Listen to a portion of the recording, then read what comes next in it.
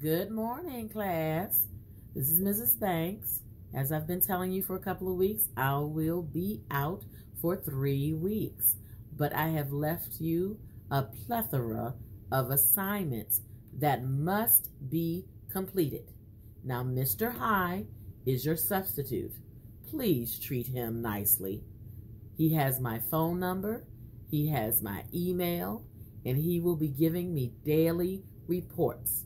Now, those of you who I assigned to be helpers, you know who you are, and so does Mr. High.